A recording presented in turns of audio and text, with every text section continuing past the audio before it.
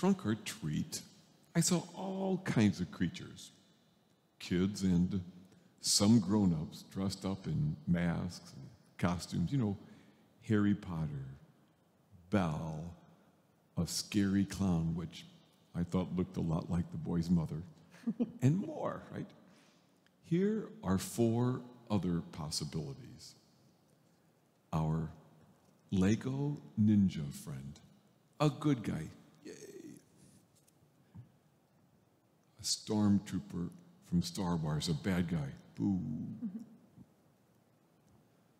A cardinal, yay. And a cardinal, boo.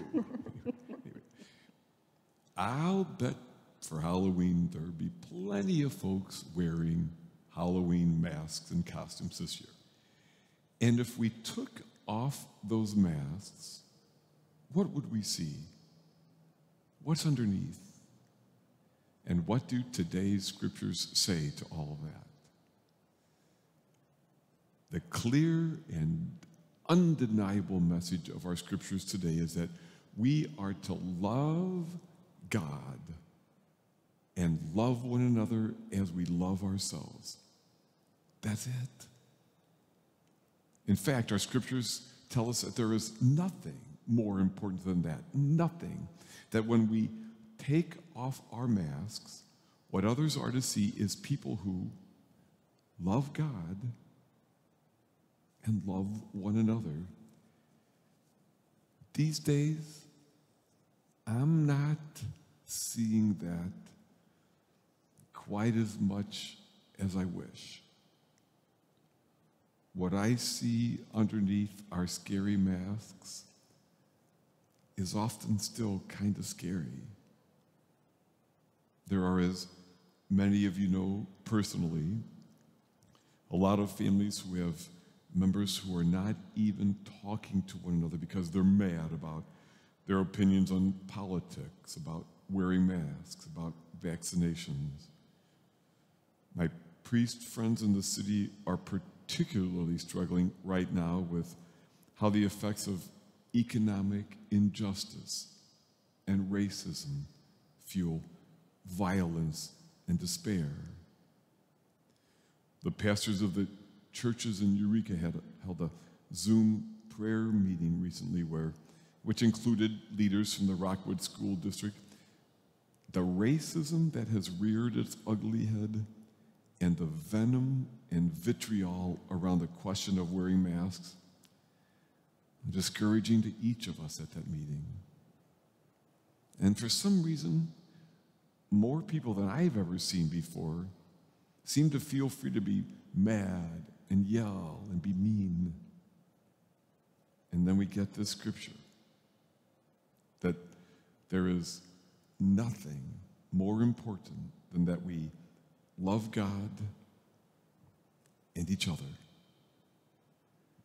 My friends, that is who we really are.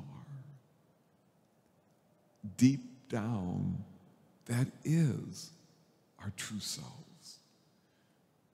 There is a place in us where we are one with God and one with one another. A place in us that really yearns to know this unity, that yearns for justice for all and compassion for all. It's in us. Then why don't we see that so readily when we take off the masks? I think we have to go deeper. For too long and in too many ways, we've been layering ourselves with fear, hiding behind divisive rhetoric, putting on anger instead of kindness. And that's what a lot of people are seeing these days. Now, please don't hear me say that I don't also see so much goodness, because I do. More than anything, I believe in and trust the goodness that God put in the heart of each person, in so many ways. I am blessed to see that goodness shine forth for this world. But these days, I've been more discouraged than I've been for a long time by the amount of anger and mean-spiritedness that I've been seeing. Today's scriptures happily also offer a way out, a way forward. That sentence that says we are to love God and to love one another, it begins with, "Hear, O Israel." That's it. First, we have to relearn to hear, not to listen to the voices that divide. We've just got to stop listening to those news channels, podcasts, and group texts that make our blood boil. Sites filled with, "What's wrong with those people? What's wrong with those world?" Turn them off. Stop listening.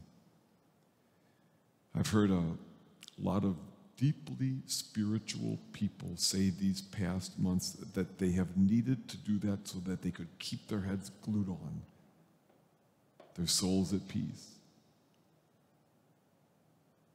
Oh yes, we keep ourselves informed, but we do need to forsake those channels that seek to divide us, frighten us, and feed the worst in us.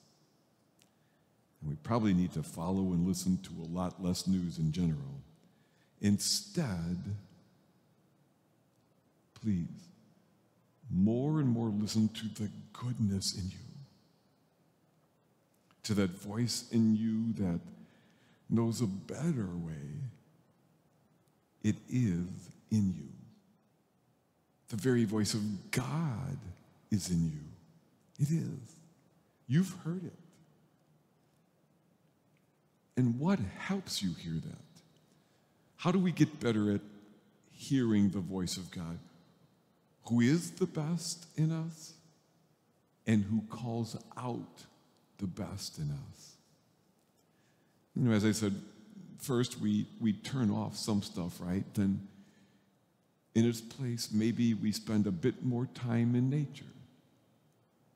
Take a few moments with the upcoming Sunday scriptures. Hang around with people who are kind. Listen to some podcasts on how to be healthy and loving. Do something practical that we are good at for another person. Practice looking for things for which to be grateful. May God help us learn to more and more get back in touch with who we really are. The best in us. The goodness deep in us. Yep.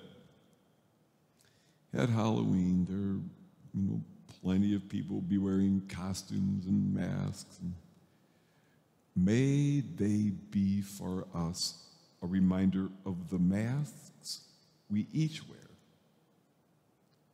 what lies below them, and our call to learn to listen more and more to the simple goodness, the profound goodness that is deep within each of us.